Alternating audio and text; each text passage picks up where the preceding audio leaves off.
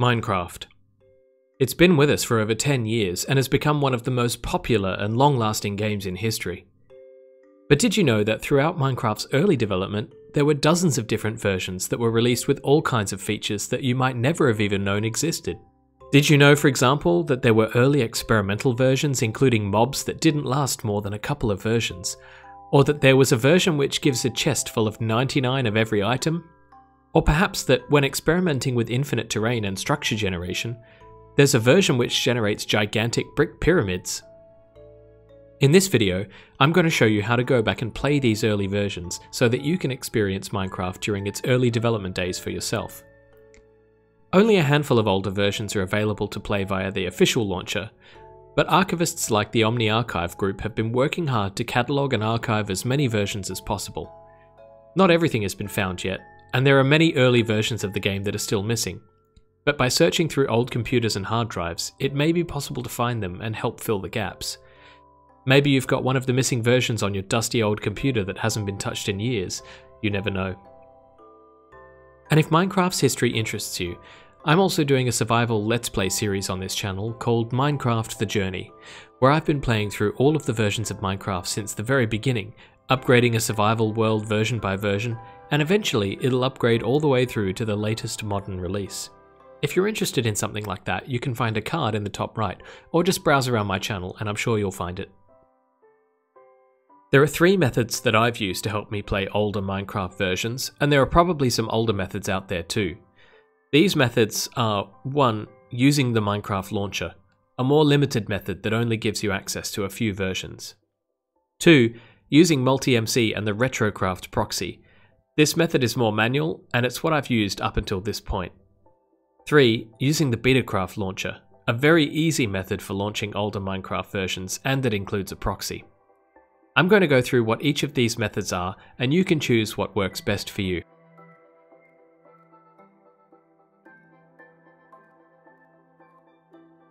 Communities like the Omniarchive are working on cataloguing and curating the once lost versions of Minecraft and making them available to the public again.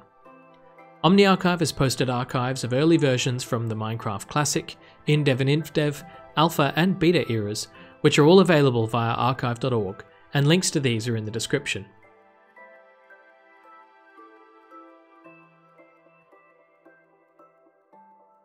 First, it's worth pointing out that these early versions only apply to the Java edition of the game. That's because the game's original development was all done on the Java platform, well before Bedrock and other variations of the game existed.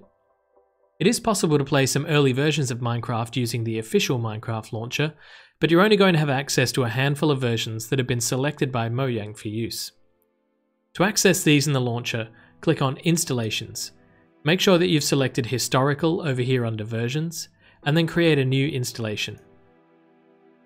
Under Version, if you click the drop down and scroll right to the bottom, you'll find plenty of versions underneath Old Alpha here, where you'll find Classic, 1 InfDev version, several Alpha versions, and then a variety of Beta versions as well. Choose the version that you want to run, let's say in this case this version, and we'll call this one Minecraft Classic. Click Create, and then there it is. Click Play, and the game should launch. But this isn't my preferred method, because it gives you less control, and it doesn't give you access to features like sound or your player skin. There were also so many other versions released around this time that are not available in the launcher, and if you really want to go back and experience early Minecraft, you'll need to go about it differently.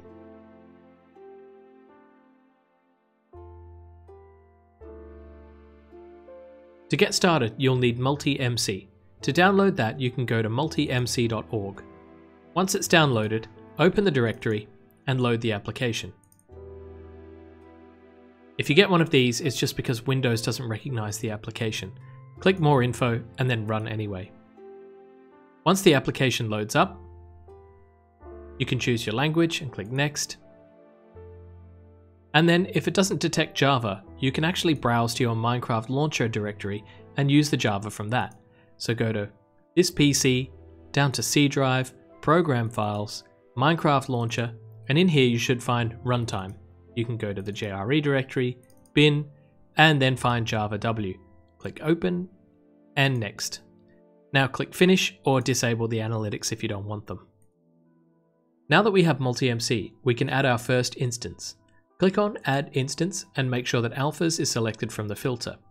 Scroll down to the bottom and you'll find all of those early versions that were available in the launcher. Choose the version that most closely matches the version that you want to run. So in my case, for most of the classic versions, I'll choose this one.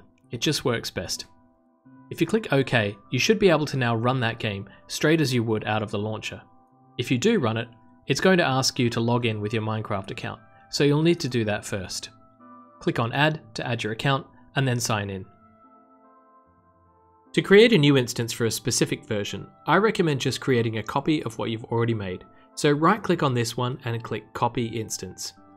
Give it a name that reflects the version that you want to run. So in our case, we want to run C0.27_ST. You don't need any of these unless you want them. Once you've done that, it'll create a copy of that instance, and then you'll be able to right click on it and edit it. Once you've done that, you'll see that the Minecraft version here is set to the version that we originally specified. Here you can replace the Minecraft version by going down here to replace Minecraft.jar. Click on that and browse to the Omniarchive downloads that you made earlier. In this case we're doing a classic version, so go into classic, and we were looking for this version C0.27_ST for survival test. Click on the jar file and click open, and now it should have a third row here which overrides the version we started from. Click launch and the game should run. Let's say you want to run a version of indev or infdev. For this I would suggest creating a new instance. Make sure to click alphas as well and scroll down to where you find that version of infdev which was provided by Mojang. Click on OK, there you go, you've got the stock standard version. Right click on this one and click Copy Instance. Give it the name of the version that you want to run. In this case we're going to run indev 2009-12-23-2. If you want to as well, you can use the groups to organize your MultiMC to make sure that things aren't all cluttered and disorganized. So let's call this indev. We don't need either of these, so we can turn those off. There we go. Now we can right click and edit instance. Again, we only need to change the version here. So we need to go down to replace Minecraft.jar. Again, we browse to the Omniarchive directory and we'll go into indev. In this case, it was the first one here. Click the jar file and open. Now we've got it all ready to go. Click launch and the game should run.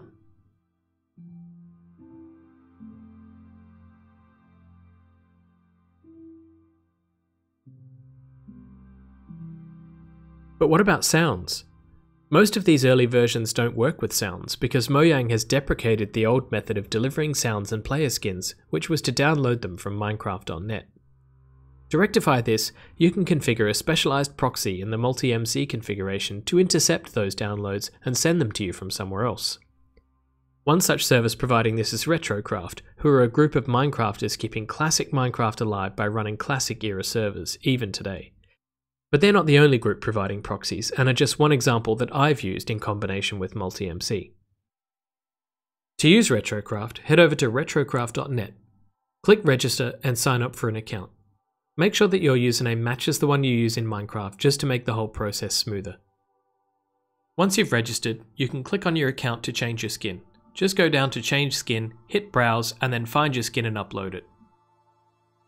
Back on the Retrocraft website is a configuration that you'll need for MultiMC. Down here at the bottom of the page, there's a Java arguments parameter that we need to add into our configuration, which will cause Minecraft to call out to the Retrocraft server instead of calling out to the old Minecraft.net. Retrocraft then sends the old game sounds down to your client and your player skin, and it's almost as if the old version of Minecraft has been relived and is back to normal. To add these arguments, just right-click on any instance you have and click Edit Instance. Underneath the Settings tab, go down to Java Arguments and click the checkbox. Then just paste in the arguments from the Retrocraft website and you should be good to go. As long as you've signed up, it'll work. So here's a new instance of Minecraft running infdev. I'm just going to create a new world. And you can see I've got my skin, which you can see if I press the I key. There I am. Hello. And game sounds as well, so that's amazing. We've got everything that we need to play Classic or InfDev or any of these other Minecrafts.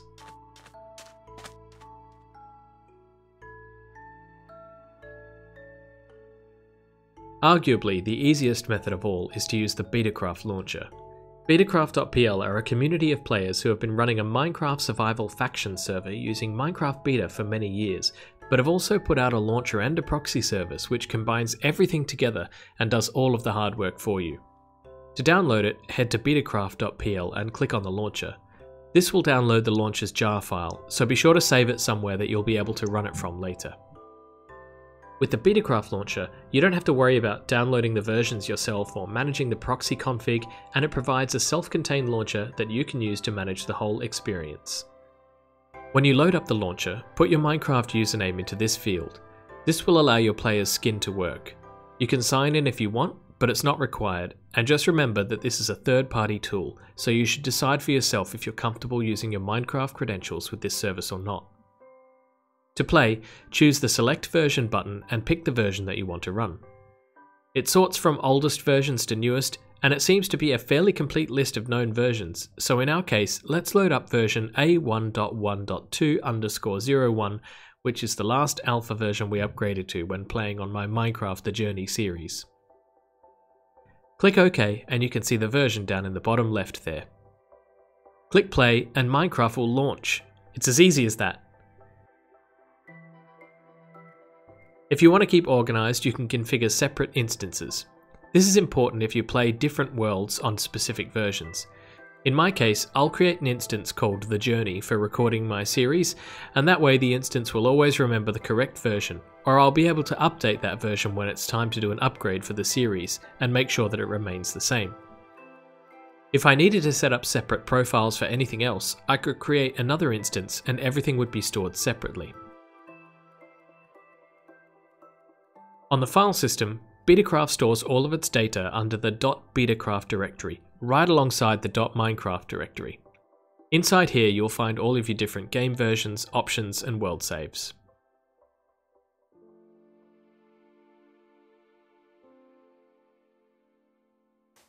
Out of all of the methods I've shown in this video, the BetaCraft launcher seems to be the easiest and most seamless method to use. It wasn't until creating this video that I had really looked at it properly. My main method up to this point was to use MultiMC and the Retrocraft Proxy, as that had worked pretty well for me up until now, but I think that I'm becoming a BetaCraft convert. Although I do like to keep my own local library of early Minecraft versions for myself, there's something to also be said about the convenience of the BetaCraft launcher doing all of the work for me. What I would say is that now that I've tried both versions with Retrocraft and BetaCraft, I've learned a lot more about how this process works under the hood, and I think that that's a good thing. I hope that by showing these different methods to you, you've also understood a little more about this process too, and you'll be able to choose the best method that works for you. As you explore the development phase of Minecraft, keep in mind that not everything will work exactly as you expect, and some of the early versions are extremely buggy and prone to crashes. It can be frustrating, but that's how it is. I also want to recognise the hard work that communities like the Omniarchive, Retrocraft, BetaCraft and other groups have put into making sure that Minecraft's history has remained preserved. Without them, my series wouldn't have been possible. Thanks for watching, and I hope you have a good time exploring early Minecraft. Don't forget to like and share this video if you think it will help somebody out, and be sure to click the subscribe button to see more content from me. Please go and check out my Minecraft The Journey survival series. I just love creating that series, and I'm always happy to see viewers enjoying it too. So until the next video, I've been BugmanCX. Bye!